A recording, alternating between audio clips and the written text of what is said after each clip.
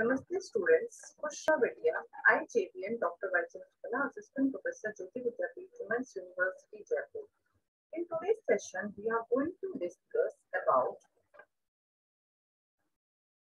law of segregation. So first, let's see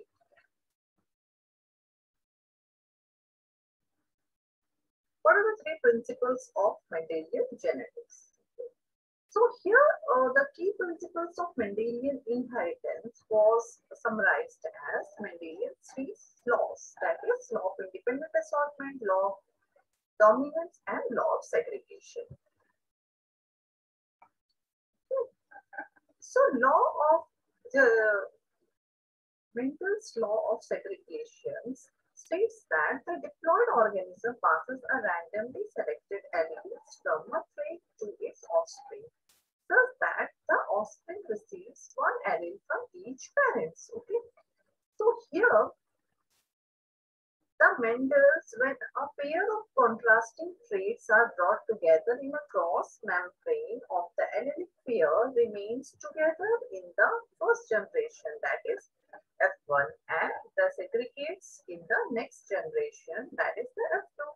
Or when two different alleles for a trait are brought together in an individual, they stay together put at the time of gamete formation to the allele and separates the segregates and forms one another to each gametes has one allele, not both. Okay.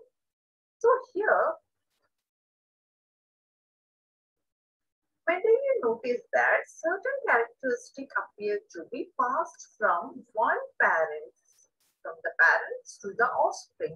In many species, they have wondered why this was happening. So how he also wanted to establish what are the characteristics were taken from each parent. Okay, so for the experiment, he has taken the pea plant, that is the Physarum sativum. So he chose pea plant because they had some measurable characteristic as well as being easy to breed and when relatively short breeding time, and allowing them for the quick experimental turnaround. So as he measured that, several characteristics include such shapes and the seed color, seed pods, or the pod, each occurring in the two distinguished forms. Okay.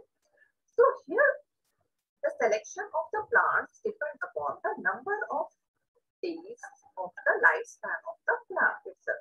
So to conduct this experiment, he pollinated the selected pea plants by removing the anther from one flower tube and prevent the self-fertilization and dusting the pollen from another plant onto the flower.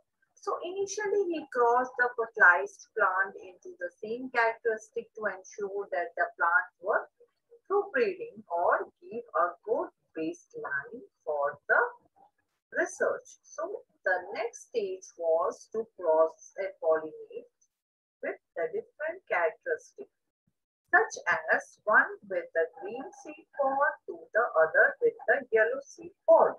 So these initial plants are called the plant or the parent generation. So result of the offspring and the F1 perennial were then self-pollinated to produce the F2 generation. So this self-fertilization continued until the trait was established for many generations. Okay. So here the Mendelian's law of segregation, which means that the experimental that the seed coat color is gray or white. So the seed shapes are round and wrinkles. The seed color was yellow and green. So here the pod color was green or yellow. The color of the position of the exile at the time of is flat or constricted. So the stem cells or the stem length of or the tall or a dark one. So different aspects were taken. So the cross pollination of the pure breed or the cross pollination between the two breed of the green and yellow pod or F1 green. So F1 generation, that is the G.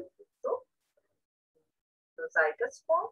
And F2 generation is the self-pollination of the green F1 plants. So here 3 by 4 in the F2 generations and 1/4 in the yellow. Okay. So that means here the dominance part is the green and the recessive part is the yellow. Okay. So the seed color here, in the seed color also, the cross pollination was taken place here. The parent generation was cross pollinated with between the green and yellow. Okay, and the F1 generation was found all yellow, and the ratio of the F2 generation was 3:1. Okay.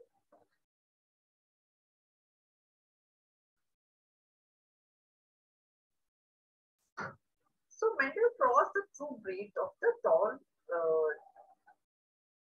tree plant with the true breeding last one. Okay. So this parent generation was the P1 and which call it as the parental generation.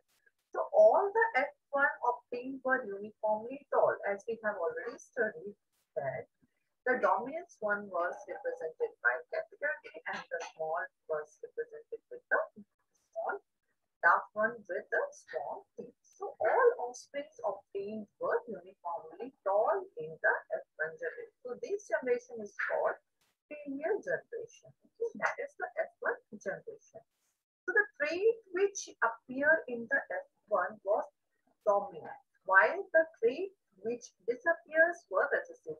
So when we say recessive one, that was disappeared here. Okay, and the F1 plant were the self-fertilized here, and the offsprings produced were called as F2 generations. Okay, so the three types of the plant were present in the F2. Okay, so here you have to see the pure tall form was taken. Okay, and the hybrid tall and the dark. Okay, in the F2 generation. So if we see through the graphical representation for this, let's read.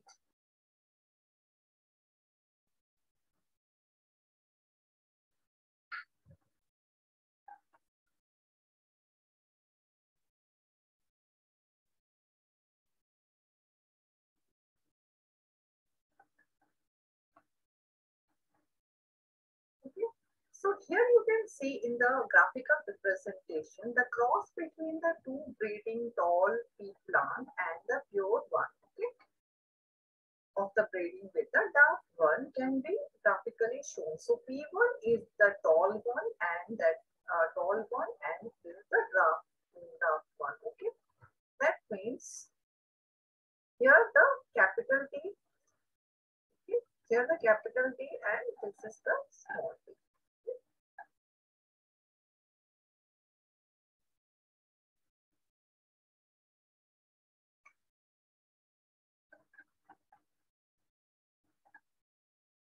So this is the capital T and this one is also the capital T.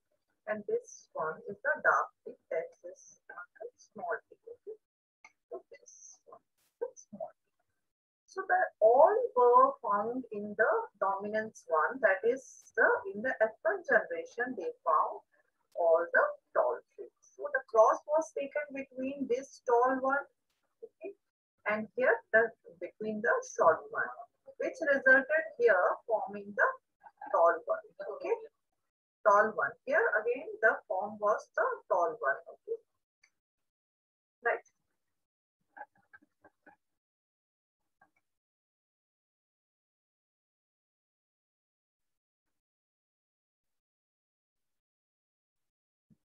So here in the F2 generation,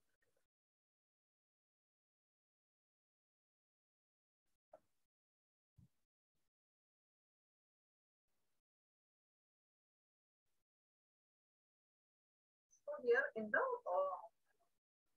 P2 or like the parents, two parents were lost in the F2 generation. And in the F2 generation, we have found the different ratio. So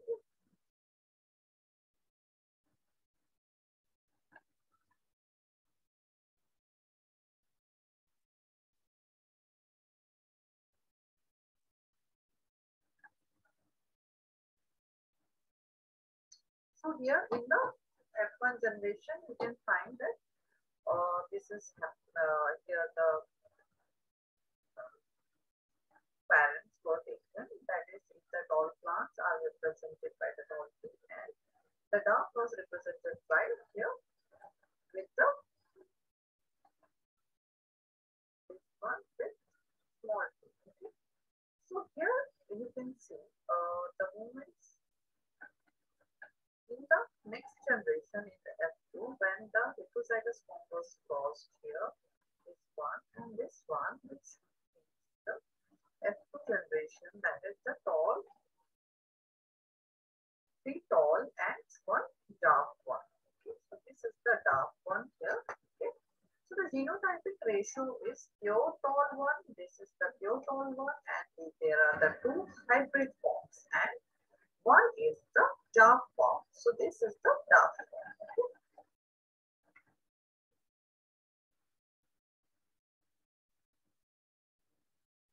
So here